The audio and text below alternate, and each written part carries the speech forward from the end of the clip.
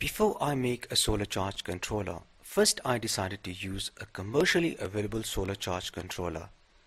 This is the CM3024Z solar charge controller from China, which I'll be using today. I will check the efficiency and will see for how long it remains functional. In part 2 of the solar charge controller, I will show you how you can make your own high amps solar charge controller with wireless battery voltage monitoring and automatic disconnection system. While in this episode you will learn how to connect solar panels in parallel and how to set up a solar charge controller. Without any further delay, let's get started.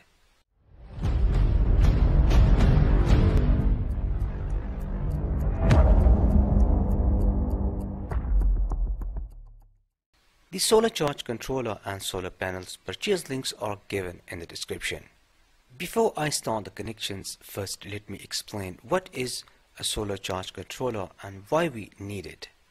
A charge controller or charge regulator is basically a voltage or current regulator to keep batteries from overcharging. It regulates the voltage and current from the solar panels going to the battery. Most 12-volt panels put out about 16 to 20 volts or even more.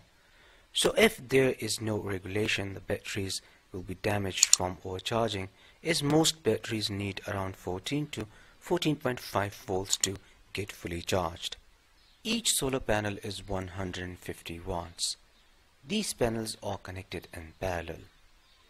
The positive wire of one panel is connected with the positive wire of the other panel, and similarly the ground wires of both the panels are connected together. As you can see, I have connected a cable with the positive and ground wires.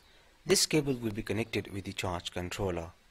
The solar charge controller contacts are clearly labeled. This is where we connect the positive and ground wires of the solar panel. Over here we will connect the battery positive and ground, and over here we can connect a DC load like DC room coolers, DC lights, etc. Now let's start the wiring. Connect the positive and ground wires coming from the solar panel with the positive and ground contacts labeled with the solar panel sign.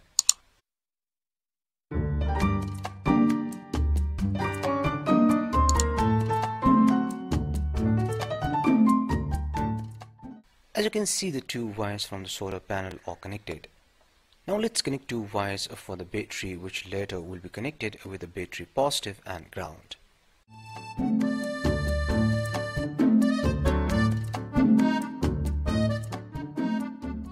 So as you can see, solar panel wires are connected and also the wires from the battery are connected.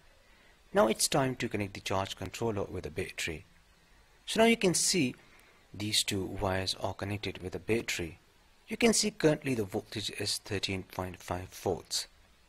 The connections of all the charge controllers are almost the same. Difference can only be in the extra features or the load capacity. In part 2 of the charge controller, I will make my own solar charge controller. Support me on Patreon for more videos. I hope you liked today's episode. Like and share this video with your friends. See you in next episode, and thanks for watching.